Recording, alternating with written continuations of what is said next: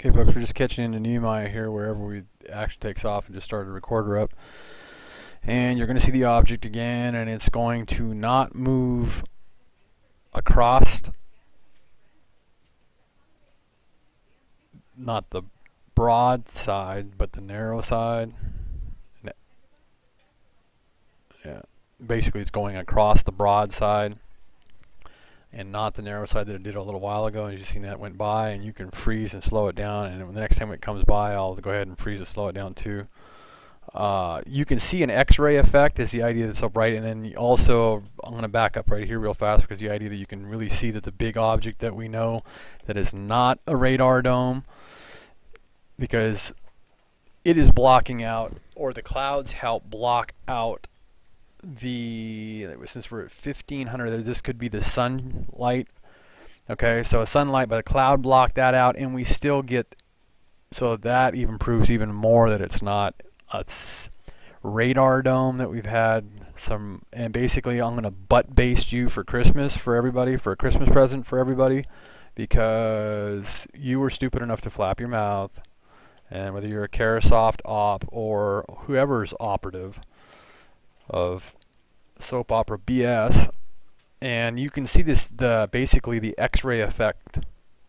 So the idea that there is very high radiation from this, and pretty much is matching up with the effect and the idea and the theory that is pretty much beginning to match up big time. We have the footage, the theory that's had Dutch sense, that a lot of visitors have come up with, the idea that we have overwhelming evidence, more than NASA's probably ever going to ever spew their mouth about, that the idea that these very strong rays from, i.e., this is the sun, but it's getting blasted probably directly after a cloud going by, but the idea that even the smaller non-sun, probably more than likely Rigel Centaurus B or something else, because it gives it a very strong X-ray effect. As you can see, the freshly blown snow getting various different within just a few minutes, 10-minute intervals.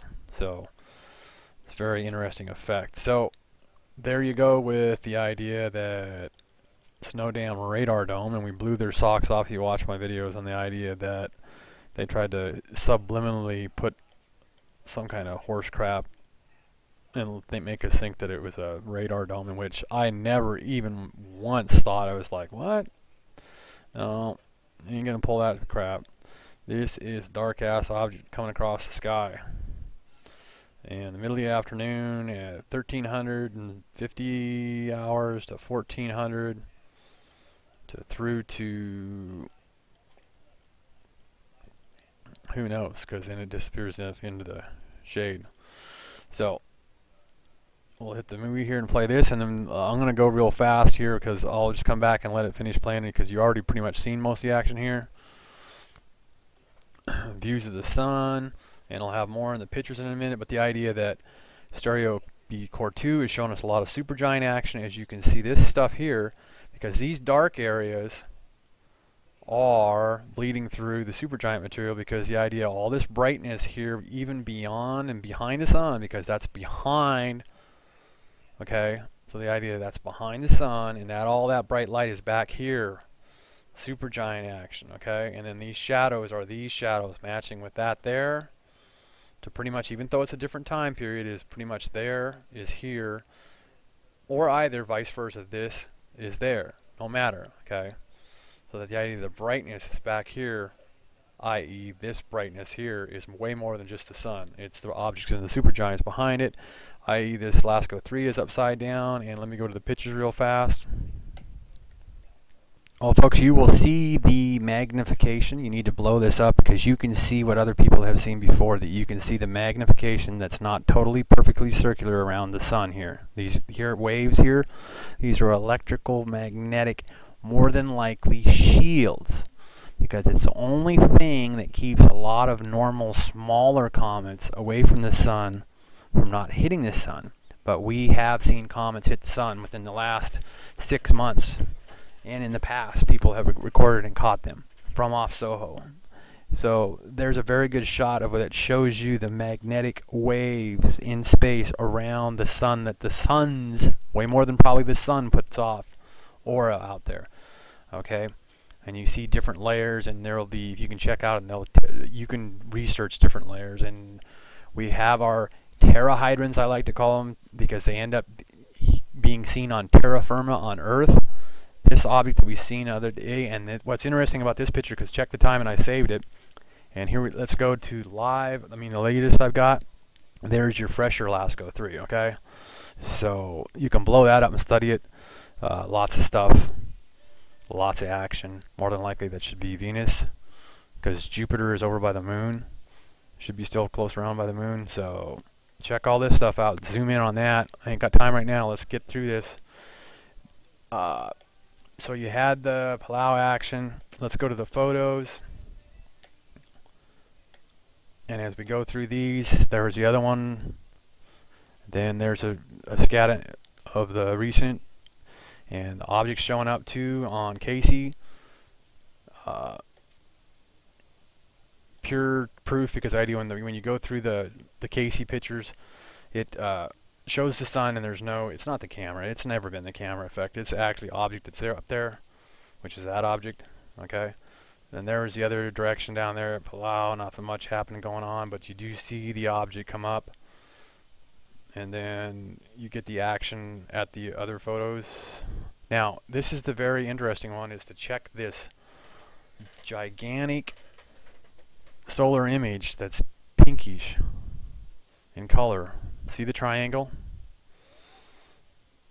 There's a tetrahydron, terahydron, and these are terahydrons, because they are, now someone could make a video like, hey, the Martian ships are landing on the airstrip, because check this out. This is triangulation, terahydron, tetrahydron, whatever you want to call it, hitting and being focused onto Earth. I'm going to keep going, and there's another shot of that big, and then this triangulation in here, and keep watching that triangulation. I'm just going to hurry up and give you these photos to get them in the time. You will keep seeing this action here and the terahydron, and there's going to be a terahydron, tetrahydron. There's going to be a way better one here in a minute. And basically, I think I'm pulling into it, and there's going to be a real big one towards the end in here. And you study these, because they're there. You can't miss them. They're doing all kinds of action. Now, what's interesting, these darker ones, okay? Now, and also this here image, keep an eye on that. I haven't had time to study this here, but I think this is one of the terahydrons too.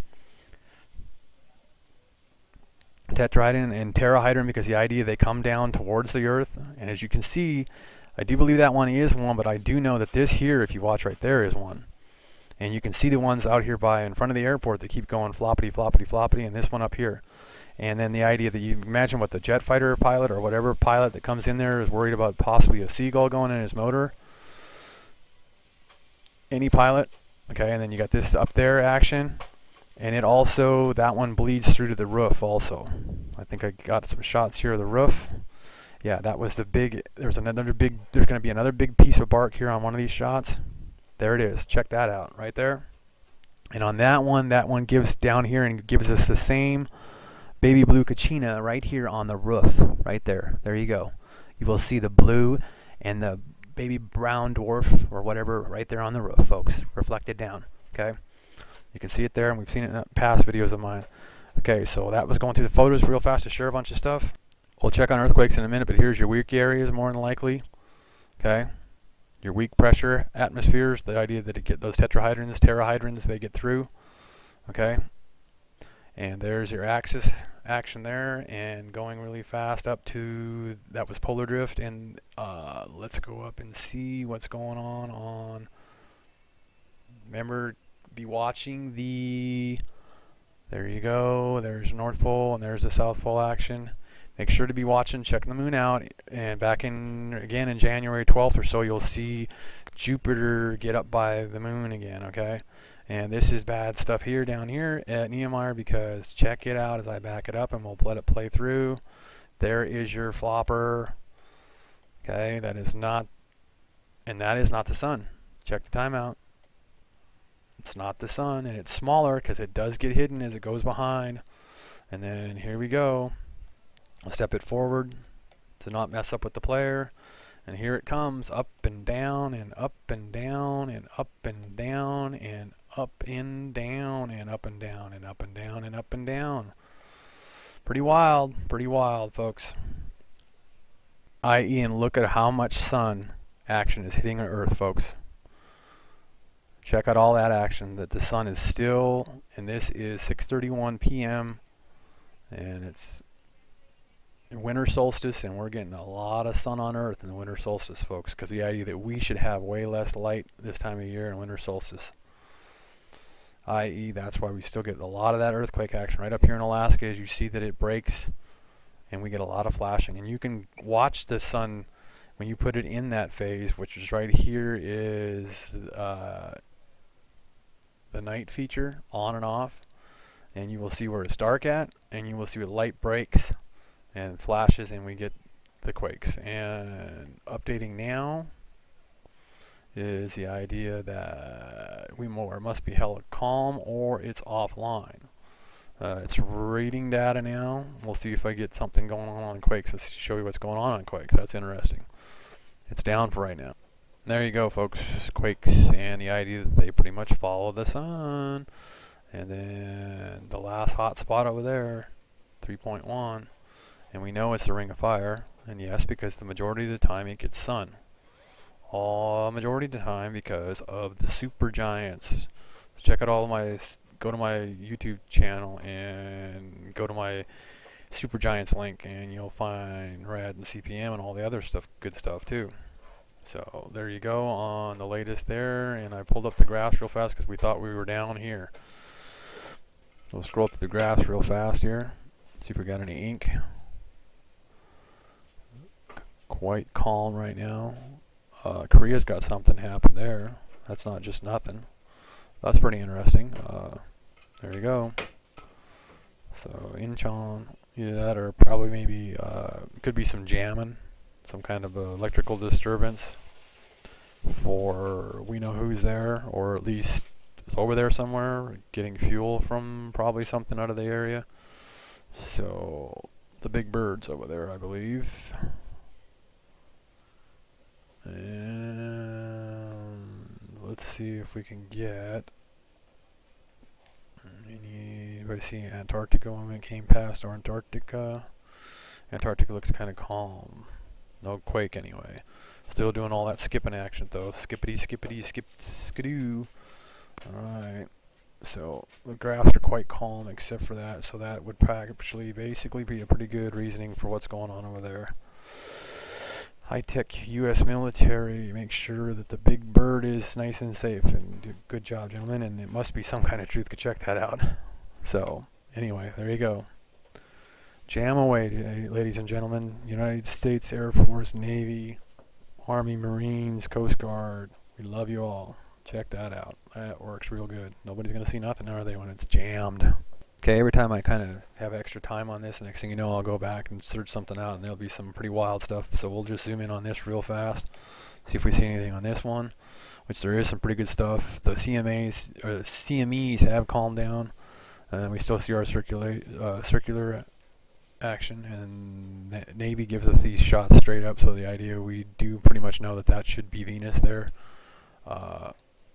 Any idea that we have all kinds of nice triangulation. So let's zoom in on this stuff. Let me save some tape time and get in on it. So before I zoom, we will go to this stuff here, this over here. We'll check the CME out, stuff on the back side of the sun, and we'll also check down here. We got a nice something there, a nice something there. Let's check it out. So this should work out pretty good. You see this on you pull this up to full screen, and you should have some fun with this.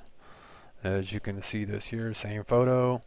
And let me go back down through it, and we'll zoom in to 1,000 on this stuff and go around on this stuff, okay? We'll go from here and around. We'll go counterclockwise. It's going to go pretty fast, folks, because we're running low on time here. So I'll pan right. That was a lower right. We'll go up. Most interesting stuff was up past the CME to the left. Or high left now. We'll come down. There's Jupiter. We had some interesting stuff here. Okay, just misquoted. That's Venus, folks, to the left. Okay, of this here interesting object there, and that interesting object there, and then there you go. That should be Venus. Okay, and down. This interesting stuff there. Down by the arm. And we'll go to right, and then we'll put the legal disclaimer on. Classic V Act, legal disclaimer.